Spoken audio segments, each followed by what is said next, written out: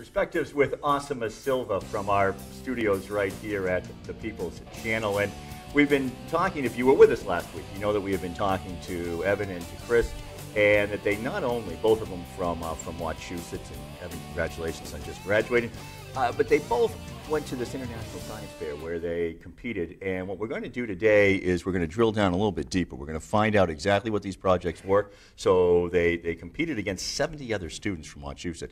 Then went on to the state level, and then on to the international. What was it, 400 at the state level? 400. Wow! And then on to the international competition with other students from over 80 countries that were there in Pittsburgh, and they're here today to tell us a little bit about those projects that brought them all the way to that competition in Pittsburgh, and we'll find out how they did as well. Oh yes, yes. So we forgot to ask you last week. Exactly at the International Fair, how did you place? So I did not place for a specific award at the International Fair. What about the state? The state, I came in third overall. Oh wow! Very impressive. Again, out of 400 people, that's incredible. Thank you. At the International Fair, I got a third place award. Wow. Now, how are the categories at the International? So when you get a third place win, are there's multiple categories? How is that set up? Yeah, so they, what's different about the International Fair compared to the state and regional levels is that they award by category. So they separate it into about 20 categories ranging from robotics all the way to animal science, which was the category that I was in. Yeah, and so there's the best of category and then second, third, and fourth place. Wow. All right. Where are the fruit flies that brought you to this third place? Do you still have them? I guess their lifespan is very short, but they brought you to third place. They did indeed. Yeah, I have them still at the lab at UMass. Probably not the same exact flies that were involved in the research, but yeah. They're descendants. The All right, progeny. continue. All right, so tell us about this. If you weren't with us last week, you've been studying the fruit flies. You actually began this project in your living room. You quickly moved it to UMass, where it continues to this day. Yep. Yeah, so basically from the outset, I knew the summer going into my sophomore year that I wanted to kind of endeavor to do something that had some semblance of application to the human system. And so one of the major problems that I noticed was that infertility rates were rising. We'd seen the global rate of infertility hit all-time highs in 3 consecutive years, which is the first time that had happened on record. Perhaps more concerning than that, though, is the fact that it seems that every dietitian has their own miracle fix to the condition, the vast majority of which include things like low and non-fat dairy products, which basically puts them at odds with the majority of the scientific and medical community, which would actually assert that the opposite is most conducive to healthful conception. And so I wanted to see if I could model that little dietary niche in an organism of my own. And so I chose Drosophila melanogaster, the common fruit fly, for a number of reasons. The first of which is its genetic similarity to humans. So they share about 50% plus of genetic material with humans. But what I was more interested in, like I said last week, was just about the mechanisms by which they maintain the integrity of their genome. And so what I mean by that is how they protect against damage from happening. Because oogenesis, or egg building in general, is most commonly threatened by these small mobile genetic elements called transposons, which can move independently of the rest of the DNA code and inflict what are called double-strand breaks. But thankfully for both flies and our system, we have these small non-coding RNAs called piRNAs that basically only exist to suppress that transposition and save us from the DNA damage that would otherwise kind of intrinsically prove deleterious to our genome. And so basically what I did was create a dairy supplement for my flies to kind of have them intake. And so what I found that was really interesting was that not only did high-fat consumption boost fertility in the first generation of flies, but without consuming any kind of dairy additives whatsoever, the second, third, fourth, and fifth generations also replicated that same exact trend. So there was something that was being inherited on a transgenerational basis. And so then to investigate that further, I dissected, stained, and then imaged on a confocal microscope the ovaries of like hundreds of the flies that I'd initially tested. And at that point, I found some interesting things with respect to how they were producing eggs. And then after that, I used next-generation sequencing, so like RNA sequencing, which is basically where you extract tissue from the fly ovary, and you can use that to kind of map the transcriptome, which is basically how those piRNAs are being expressed. And so from there, you can kind of link exactly what you saw with respect to nutritional intake all the way to the molecular level in terms of how they're actually protecting their DNA against damage. So what I learned from this yes. is women should have milk chocolate. Well, I was just going to say, so infertility, I think they're brilliant. It's brilliant. It's a great marketing. Exactly. It's a great marketing campaign. I can see it now. So infertility, which has been going up, rising 3 years in a row. So it can be combated through diet. Are we seeing? Is this a worldwide phenomenon, or is this in certain countries or certain parts of the world? Yeah, it's certainly exacerbated by different conditions. This is definitely controlling for factors like genotoxic stress, so like smoking and things like that. But aside from that, yeah, it is definitely a global trend. And so if it's things like smoking. So for example, if we took Worcester, would Worcester have a higher infertility rate because food deserts in the city of Worcester, or it's harder for people to get nutrition, or more young people in particular smoke in urban areas than, say, in Holden or in the Wachusett area? Do we see it even localized in America or even here in central Massachusetts? I think it's tough to generalize because I think that what predominantly affects fertility isn't necessarily how much you're eating, but kind of what you're eating. I think that the biggest way to kind of demonstrate that is the misconception that I discussed earlier with respect to low and high fat dairy products. See, I told you, milk chocolate. So yeah, there you go. Yeah, that's really all you. That's really all you need. Yeah. I guess. I mean, I really was wondering if if that sort of that 24-hour store where you go in and you're just microwaving everything, could that have an impact on? I mean, it can certainly have an impact on your physique, but could it have an impact on what you're studying? Yeah, so I mean, definitely I think that there's a fine line between opting for full-fat products as opposed to the non-fat ones, and definitely I think obesity negatively impacts fertility. That's already been demonstrated in numerous studies. But I think that what I found was that nutrition is definitely inherently tied to the way that your genome operates, and I think the most important takeaway is that not only does it impact your fertility and potentially how your body is able to function, but there are repercussions that span multiple generations. And I think that's the really exciting part about studying epigenetics. When you said you were dissecting and looking into the fly's ovaries, yeah, you weren't doing that at home. You were doing that at UMass? Yeah. Okay. I was going to ask, how were you doing that at home? Yeah. That would have been definitely difficult too in my living room. I don't know. I could see where you would have just set up the lab and said, please, operating now, sterile environment. Hey, listen, let me ask you a really dumb question. These fruit flies are really small. No, that's definitely not a dumb question. That's How you doing one this? that I probably got from every single judge that I had this year. So, yeah, it definitely took a ton of practice. I think that it was probably like a number of days in the lab just kind of working with flies and the really fine instruments that you have to use to actually conduct that protocol before I actually got the hang of it. I definitely wasn't a natural at fly dissection. Yeah, so. yeah. Wow. Yeah. That's pretty amazing. Okay, so where do you go from here? Was this just for the science project and for the international, and now you have third place? Fantastic. Congratulations on that. And now you're going to continue with that, and there is a way in which you will help reverse this trend here in the world, or you're on to other things. Yeah, so I'm still in the lab this summer, working on the same project that I have been. In terms of an endpoint, I think it's just I'm really interested in kind of elucidating the various ways that nutrition's tied to how inheritance occurs across generations. In terms of in college what I'll be studying, I'm still really interested in piRNA and the interaction that they have with the mobile genetic elements that I discussed. So anywhere that I can kind of continue researching that phenomenon, I'd be really excited. So are there people out there who can just eat all the pizza and fried chicken and drink all the Mountain Dew they want and it just won't affect them? As long as they don't become too fat. Yeah. And as long as they have chocolate. Yes. There you go. Yeah, like I'd said, I think that the epigenome of each individual person is so different that I think it's tough to kind of say like this is a healthy fertility profile. But yeah, I think it varies.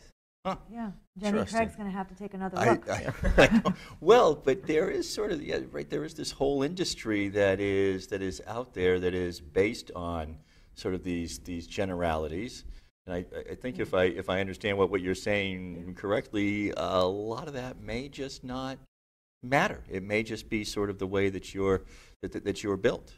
It's true. I think that a lot of what we get caught up in is kind of the lean diet and being as small as possible and thinking that that's going to be conducive to reproductive output. But I think that there are just a lot more factors implicated than just that one thing. And I think that fertility is not as binary as we think. And I think that the whole aspect of studying epigenetics extends not only to fertility. I kind of want to make that clear. It's like looking at how these piRNAs are expressed has been used as early biomarkers for cancer, and then also in addition to that, different neurodegenerative disorders as well. So it's something that has a wide range of applications. Well, but before we, huge range. Yeah, I was going to say, but before we move on to Chris, so on that, but diet, is there a connection then to cancer, and is that part of what you're seeing? So not necessarily. I myself haven't personally studied cancer. But just piRNA expression isn't always studied with respect to diet as a independent variable. People often just look at how piRNAs are inherently expressed in humans and see if that could be kind of a predictor for the proliferation of cancer cells. All right, Chris, a week ago you gave us about the algae. Let's just review a little bit. So give us an overview again of what you were working on. So I did research and was bombarded online and on the media by the adverse effects of climate change and global warming. And after a while, I got tired of hearing we're doomed, and wanted to see what's being done to solve this. And one thing I found was biofuel, which is, as I mentioned last week, a liquid fuel derived from the lipids produced by algae. Not only is this an efficient fuel like fossil fuels are, it's also clean. And unlike other clean energy sources like wind and solar power, it is a liquid fuel, so we don't need to alter the engines we already have, as we have to do with electrical cars.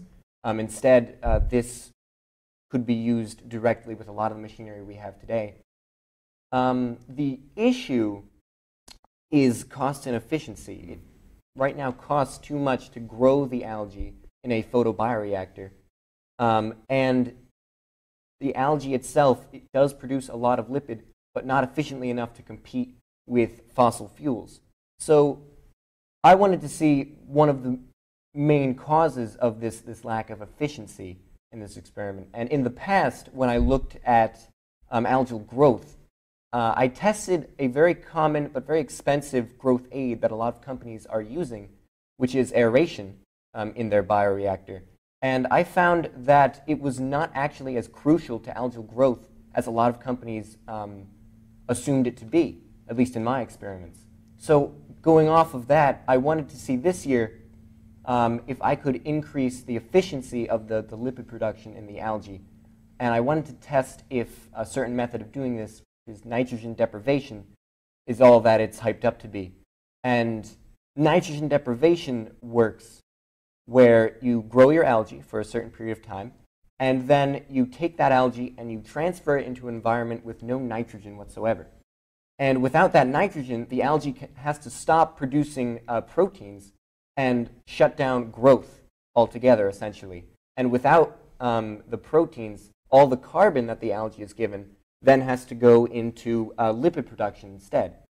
The issue with that is it essentially takes twice as long to do, and that hinders efficiency in itself and kind of negates the benefits you would get from making more lipids in the first place. So how long is the process?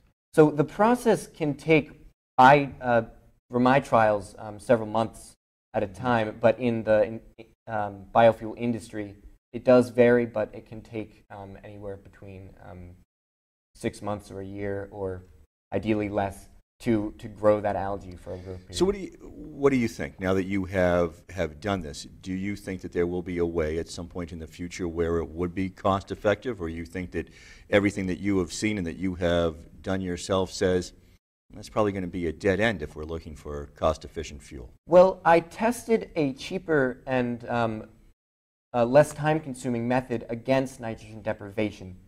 I did this by, I made a photobioreactor, which is a fancy word for a bunch of bottles that I had kept in my mother's bathroom. And I grew algae with groups with nitrogen deprivation and also groups where I increased the carbon that they were supplied. I increased the sodium bicarbonate that they were given. And I found that over several trials, the groups that had the increased carbon produced a very similar amount of lipid as the groups that had the nitrogen deprivation in about the same time. So that indicates to me that we should definitely look into these more cost-effective methods because they clearly could substitute for these more expensive ones and possibly make biofuel globally accessible. Who's looking at this right now? Are all the energy companies looking at this? So right now, biofuel is most popular in the United States and China. China especially has very high pollutant issues. And I think if anyone's going to really industrialize this, it would be the United States and China, and startup companies in those countries. Chris, now Evan had graduated now, but you're going back to Wachusett for your senior year, is that? That's right. Coming up. So are you going to, you'll be at Science Fair again, you'll compete again?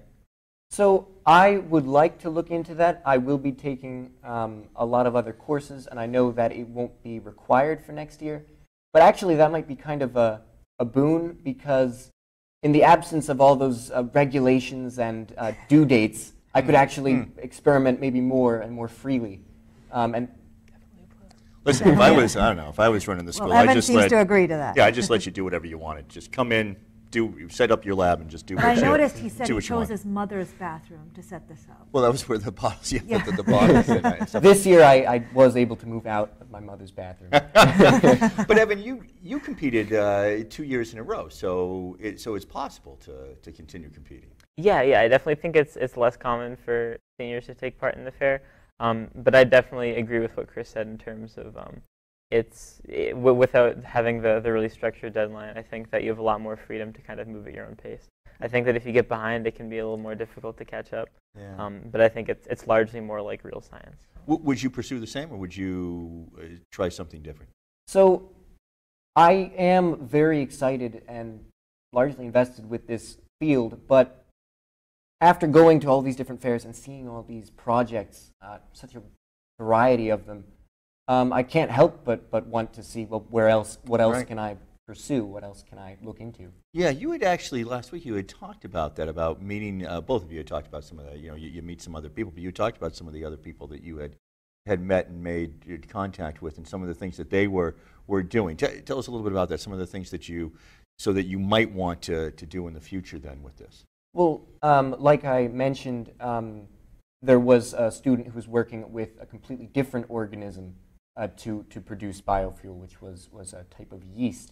And that was sort of reminding me that just because algae works doesn't mean other things don't work. And it's very important in such a new field not to be narrow-minded. And that's exactly what I was hoping to pursue in my experiments, to challenge what is accepted, because we haven't had enough time, I don't think, to really do enough experiments to compare different variables and find different paths.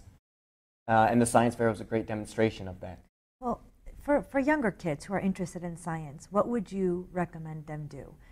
Always, over the summers or in school, what kind of classes or interests on YouTube, what channels, what would you recommend they pursue and entertain themselves with for their interests?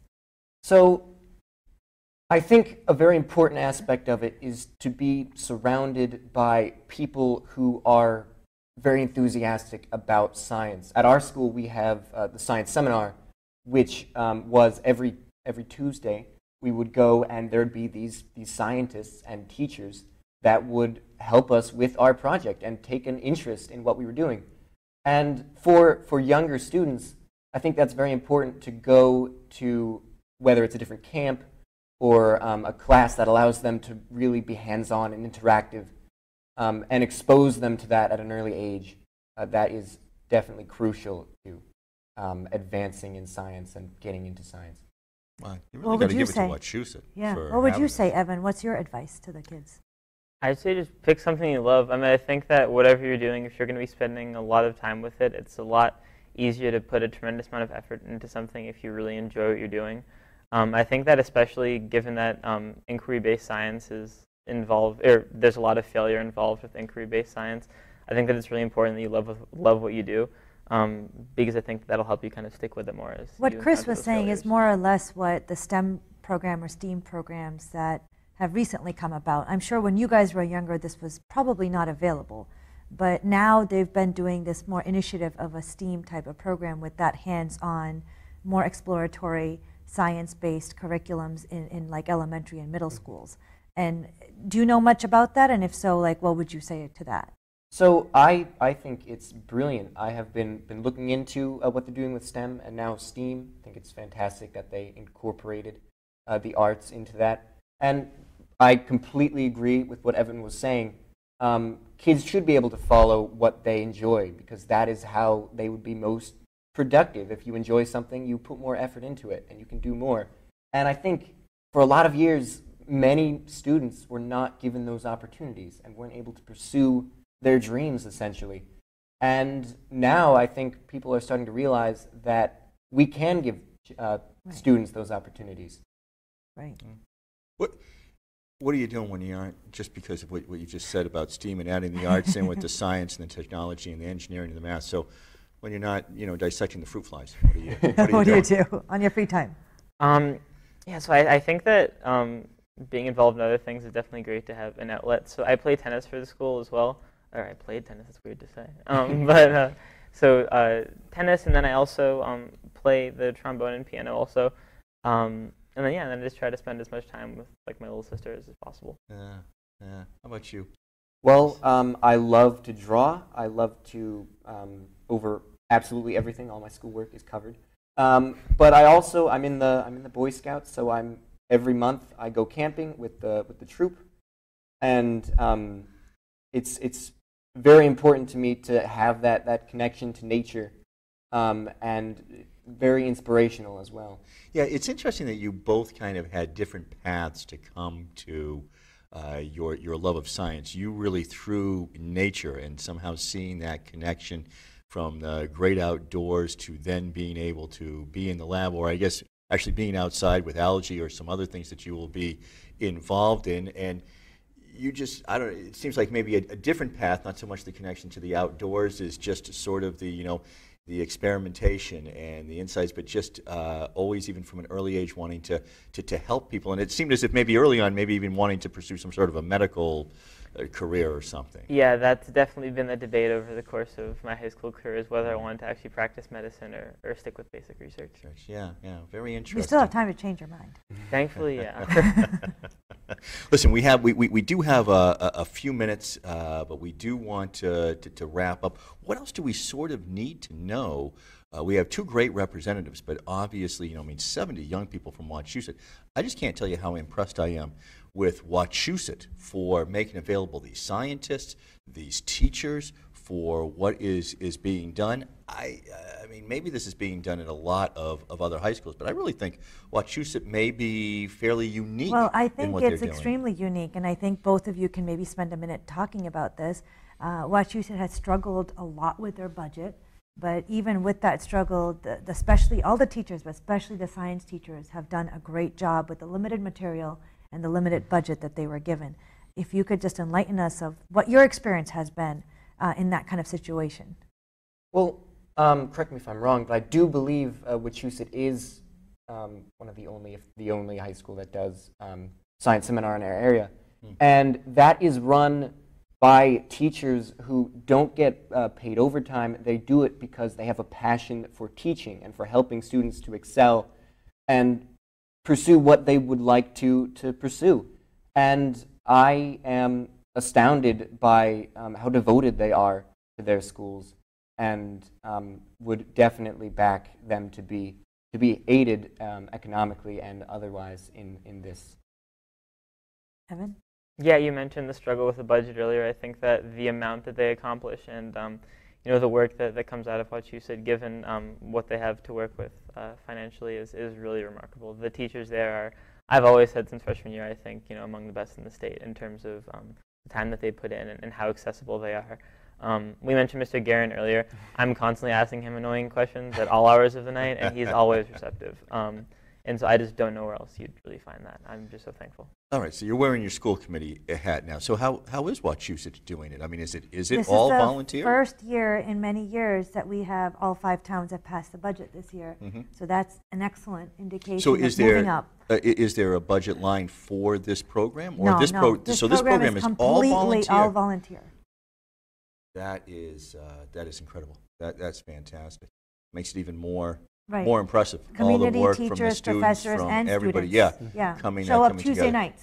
And, Give up their Tuesday nights. And these Tuesday nights, the scientists who are coming, are they coming from WPI and other? UMass, schools, yeah. WPI, different colleges, teachers, even sometimes parents who good for them may have too. a particular expertise but working for a different company may volunteer. Well, I can't believe this has brought us to the end of another show. So awesome time for your perspective, and congratulations again, guys. Really fantastic. Yeah. Thank you work. for joining us again for our second week and giving us more details on your project. For my perspective, this show really was a little bit for my sake because I was interested in exactly the details of their project. So full disclosure, I am a software engineer. I had to debate between going into genomes and genetics and DNA and RNA because that was my interest too. But then I decided to go to computer science, went to WPI, but this kind of science fair and these kind of things have always interested me. So part of this show was a little bit my reasoning for my interest. But what a great time listening to these young adults that are moving on in their lives for new and better things. And I am looking forward to see what else they can do in the future. And hopefully you will join us again with your work in the future and what you guys are up to. Thank you for having us. Thank you.